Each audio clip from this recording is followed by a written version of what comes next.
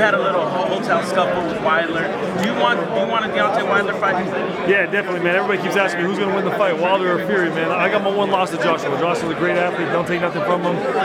We had a hell of a fight, that fight over there in the UK, and I can't wait to do it again. My only way back to him is to get a belt. Right now, Fury or Wilder stands in my way. Everybody asks me who's going to win the fight. I keep telling them Fury because I think he's got the better boxing skills and he's going to be able to box his way to a championship. But personally, I want Wilder. That way I get the chance to fight him this coming spring. You want to fight Wilder? I want to fight Wilder, yeah. I'm his WBC mandatory, so you can't run from me. If he wins this fight against Fury, he's got to fight me. You guys had that hotel scuffle. What's your message to Deontay if he's watching? Just know, man, just know that I've been thinking about it every single day, every morning when I get up and run, when I work out on Sundays. He's on the top of my head. So the fact that I want to beat him so bad, the police are going to have to come in and pull me off inside of the ring, man.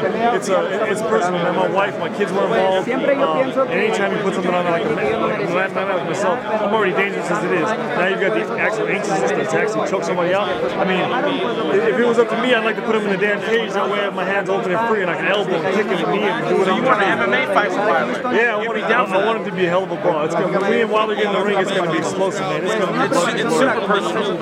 So you want him to beat Fury and then you want him next? Yeah, that's it. In my world, that would work out perfectly.